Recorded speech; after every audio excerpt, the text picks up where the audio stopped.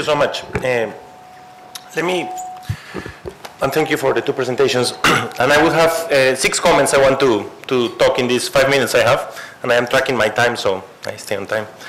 The first one is on what Kym presented and the importance of looking at trade and growth. And I think there are many economies in the world that have opted for the idea of free trade and trying to do bilateral and multilateral trade agreements.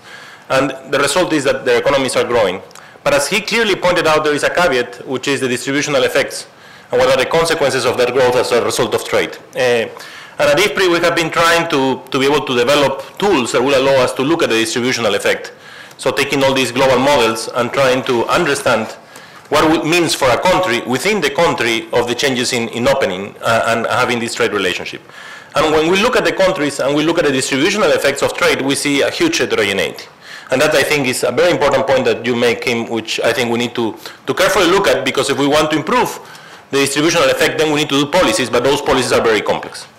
Now, having said that, Africa is a complex country in terms of free trade agreement, free trade and market access, because there is a huge heterogeneity within the economies, within the countries. So some countries are more open than others, so aggregate measures could not give exactly the correct measure of what is happening within the different countries. The second issue, which I think is important, is to look at the exports and if really this is a price effect or is a volume, a change in volume. So I export more. So if we look at the share of exports in oil, looking at quantities, they have not changed over time. So mostly seems to me like this have to be a price effect. So it's not necessarily an increase in the share of quantity being exported, but it's an increase in the share of the total value, which is a price effect. And the problem with this is that this creates some vulnerability. One vulnerability, of course, is to the exchange rate, which is something important to look, because most of West Africa is related to the Eurozone, and therefore that could have an effect over the trade policies and the effects of trade. But the second one is that if I want to look at the trade effects, and it's based on primary exports, oil and minerals, then for sure as a country, if I want to implement policies over time, it's very difficult because I am vulnerable to the commodity prices outside. And I don't have any control over those. So I have to be very careful. And I think there is where there is a lot that we can learn from other economies that have gone through this process. Chile, for example, they have developed mechanisms to be able to store money today to be able to spend in the future. And that allows us to have planning. So the booms that we are facing today shouldn't be looked as a boom, shouldn't be looked as good times from where I can accumulate so that I can smooth my consumption over the future, and that's, I think, very, very important. So I think we need to learn a lot from other countries that has gone through this process and what mechanisms they have implemented and learned with mistakes to be able to smooth this increase in income today, to be able to use it properly in the future. Now, another issue that we also need to look and be very careful is the Dutch disease, of course, no? And how much these effects on commodity prices, on primary commodity prices, could have a localized effect and not distribute across. Again, there is a lot of experience in taxes to primary exports, especially mining and oil, from where we can learn. And one thing that I will say here, defining the law to be able to distribute these taxes that are put in mining and oil needs to be a combined process of lawyers and economists. In most of the cases, it's done by lawyers, and they don't have an economic theory behind, an economic logic behind. And it's very difficult to get the returns from it. All the ones I have reviewed, and I come from a primary exporting country, which is Peru, and I look at all the tax law on the mining industry, was problematic because of the way it was designed. So we need to carefully design those policies and learn from the other experiences around to be able to optimize from those. Now, one topic which Kym mentioned, which I think is also central, is the issue of infrastructure and how I invest this money. And for me, there are 3 areas where this increase in resources today can be used that will prolongate the return over the future. One is infrastructure, which in Africa is central, and is not a country-level issue, it's a regional-level issue. And I am really surprised that I have not heard too much about Caterpillar 2.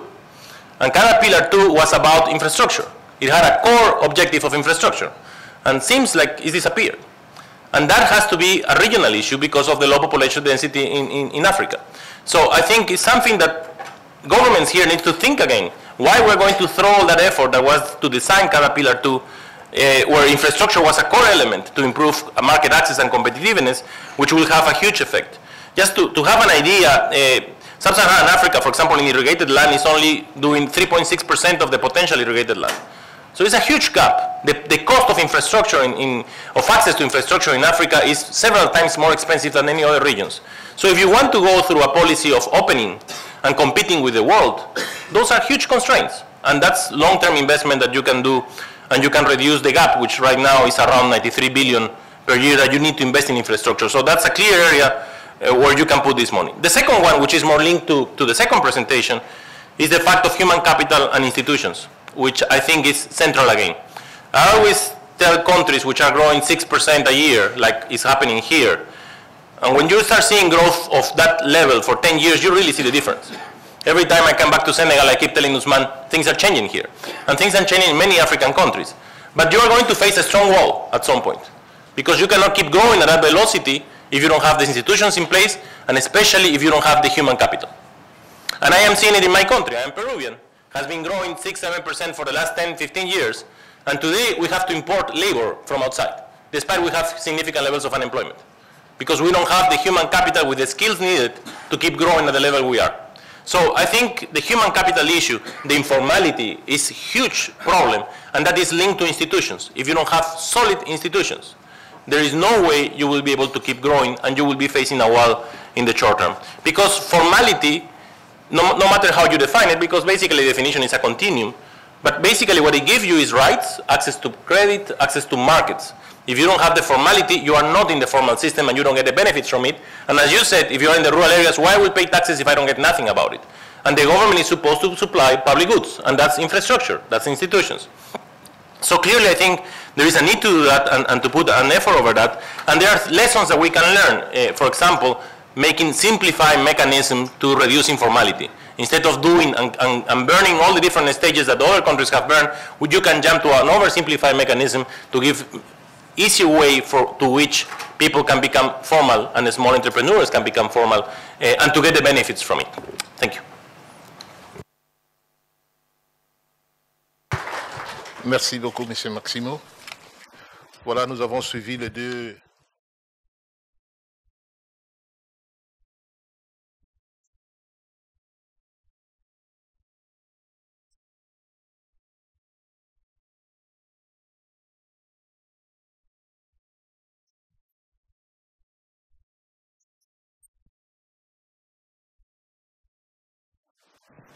Thank you very much, Fawzi Sultan from IFPRI.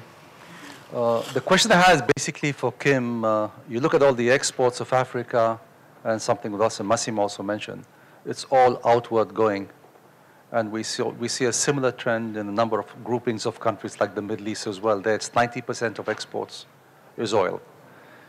In Asia, the example, and this is something I'd like to hear from you, Kym, is how much inter-African trade is there, similar to what is going on in Asia, where the inter-Asian trade gives a big boost to the to exports. Thank you.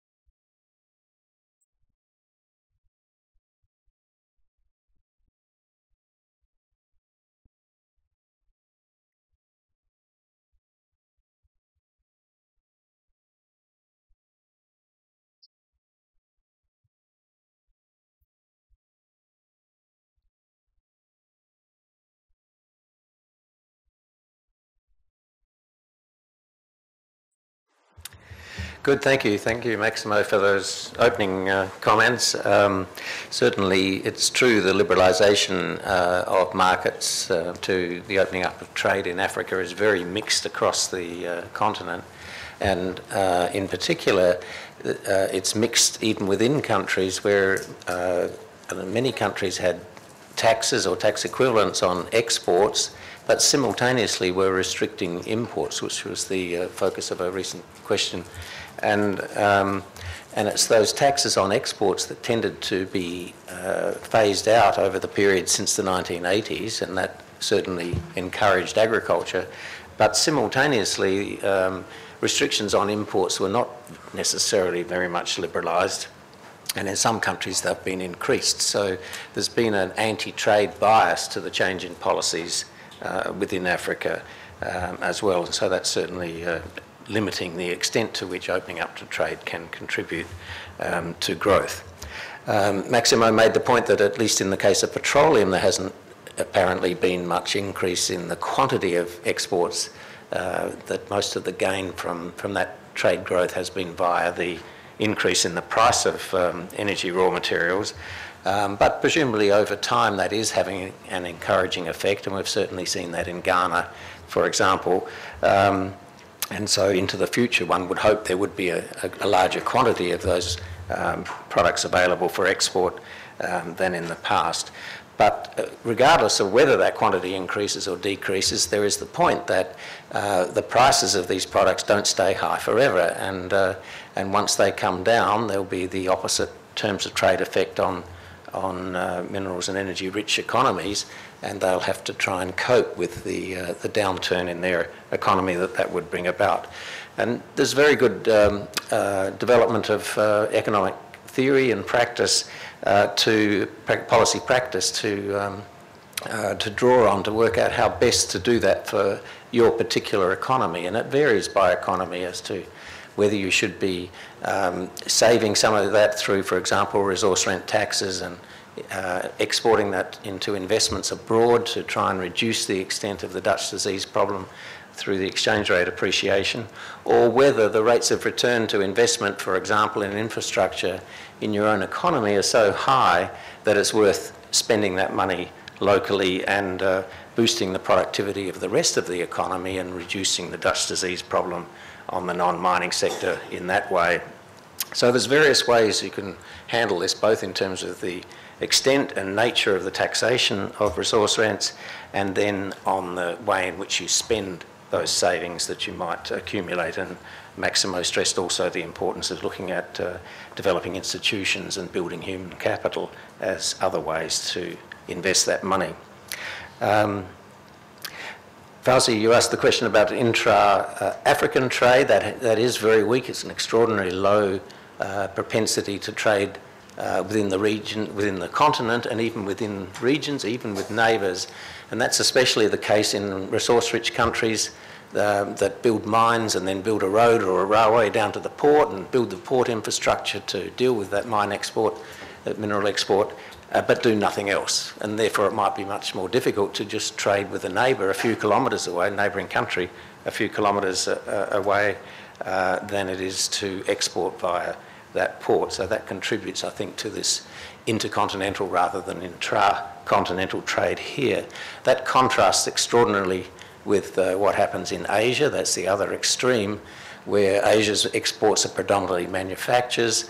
They have extremely low trade costs within Asia, and with the continual dropping in those trade costs, we're seeing this fragmentation of the production process, so that there's many opportunities for countries to find a niche in which they can do a little bit of processing by importing some intermediate input and then reselling it, exporting it to another country for the next stage of production. So we're now putting together a good database on value-added trade that gives us a better idea of the extent to which that is contributing to trade growth in different continents, and certainly Africa is at one end of the spectrum, Asia is at the other. Food standards certainly do limit exports of agricultural products from Africa. The AGOA agreement, for example, the Africa Growth and Opportunity Act, that was meant to provide to Africans a preferential opportunity to access the US market had almost zero impact on food exports. Most of the benefit from that came from textile clothing exports. And the reason for that discrimination, what appeared to be discrimination, was it's in fact discrimination in the following sense, that you had to get over the hurdles of food standards in the US to be able to export there. And when Chile, for example, got an FTA, free trade agreement with the US quarantine people sent 40 inspectors down to Chile to help clear stuff prior to shipment to get into the US market. When AGOA was set up, the US had 6 agents for the whole of the African continent to try and deal with that clearance.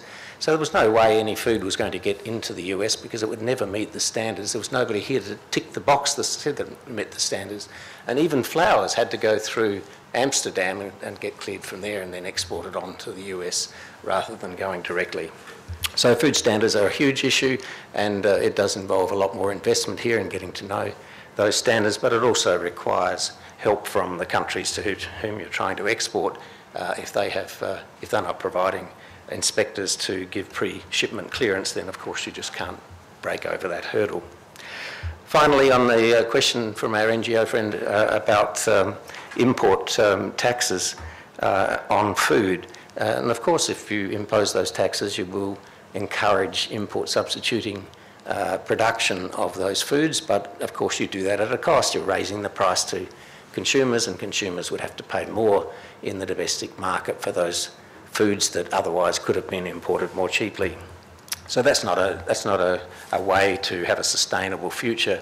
That's just protectionism of the normal kind, and it's much better to think of alternative ways to make those import competing subsectors of agriculture more competitive, for example, through investing in R&D, things that actually generate an economic growth benefit for the country as well as helping those sectors. Thank you. Voilà. Merci beaucoup. Voilà, nous sommes en train d'atterrir.